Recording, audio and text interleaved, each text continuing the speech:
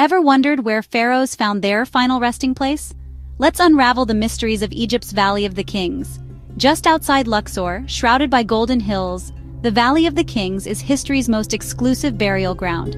For over 500 years, ancient Egypt's most powerful rulers, think Tutankhamun, Ramses the Great, and Hatshepsut, were laid to rest here, hoping their tombs would be gateways to eternity.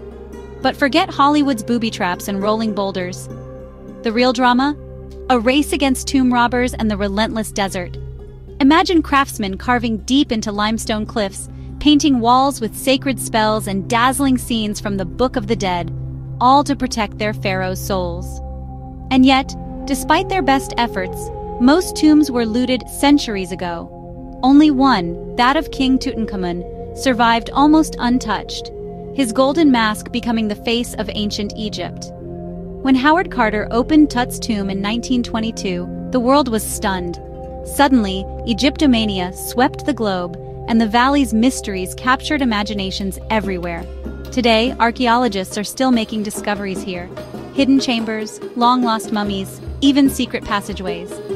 And the valley itself? It's a silent testament to an ancient obsession with immortality and the belief that death was just the start of a new adventure.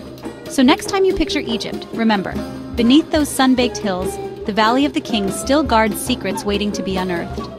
Who knows what mysteries lie in the next untouched tomb? Stay curious, history buffs. The past is never truly buried.